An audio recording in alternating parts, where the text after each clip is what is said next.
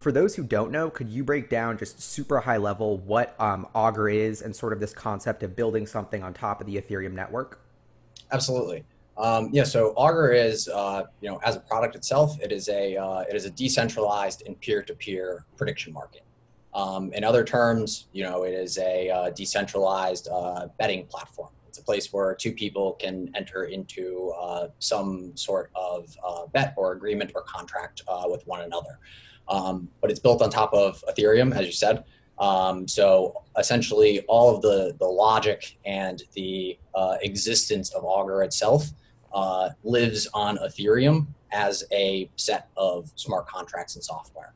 So there's no central owner of it.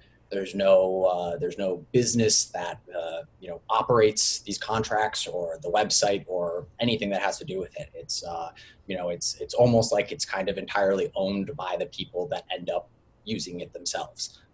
Just because we develop it or we create the software, it's all open source.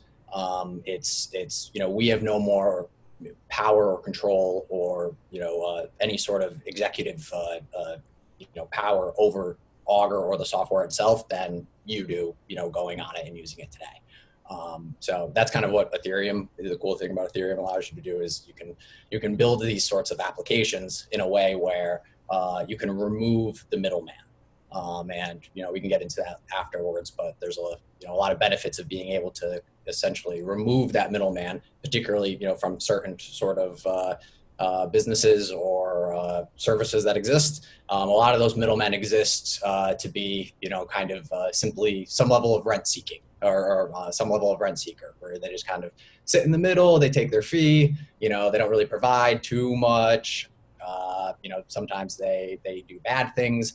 Essentially, you give somebody centralized power or authority long enough, eventually it kind of becomes corrupt in one way or another. So that's kind of the Yeah. way you do. Big fan of this whole vision of decentralized systems, and Vitalik Buterin, this like crazy boy genius, gets super obsessed with Bitcoin, comes up with this Ethereum network. I wrote a bunch about Ethereum in my book like a few years ago, back when I was super into crypto.